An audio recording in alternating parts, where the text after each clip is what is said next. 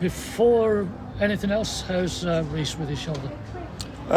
Not good. I'm only going off what the physio said. He's gone to hospital now. I think it's dislocation, so we're going to miss it for a long time now, unfortunately. And I think that kind of sums up the day, to be honest. So yeah, listen, until he's been diagnosed, there's not a lot else to say, but it's obviously not very good. Yeah. One of those afternoons that nobody was expecting. What's your take on it? No, but I've learned in my long career of football that always expect the unexpected, and we haven't today. We were miles off it, which is really surprising. I haven't seen that coming at all. But we've all got to take full blame now. I've got to take blame.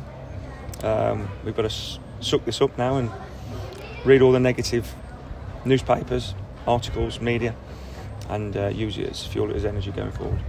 Did anything particularly surprise you about Bedford? No, I thought they were a well-organised team who've come here and enjoyed playing today, and we've let that happen on our patch. I've won every home game since I've joined this football club because we're hard to beat, we're dangerous, we're organised, and we were everything but that today. We didn't look organised, we lacked cohesion, we lacked legs, we lacked energy. Granted, I think it's been a really tough week, physically and mentally, but everyone can say that, so it's only an excuse so far. Some of the feelings of the fans around me thought that the Yeltz played well for about 10 minutes. Did you even, as a manager's view, think it was as long as that? I believe when we scored in the second half that we could go on and win the game, not just draw. But again, we sucker punched and so open today and lacked any leadership all over the pitch and any confidence, which is the scary thing for me. You know, we give them the belief to play and enjoy being hard to beat, and we were everything but that today.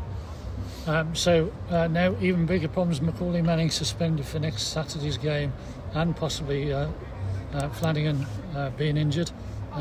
Another tough week. What are you expecting to do? We reflect on what's been a really tough week. I think it's gone from a very good week to being a disappointing week now, especially with the suspension and the injury. But listen, this is football, and we've got to enjoy these periods. This is what we're paid to do now. Go through adversity and come out the other end. So listen, it's the first defeat in a long time, and we'll dust ourselves down and we'll go again next week. Need the 2 training sessions rather than a game this week. Thankfully you've got it, haven't you? Well, yeah, listen, everyone can have a rest now and get back to their full energy, because we lack that today for whatever reason. I don't know. Listen, I only see them Tuesdays, Thursdays. I don't know what they do in their own lives, but as we just mentioned in there, we've got to start managing ourselves better, because that's not an energy I expect on a Saturday afternoon.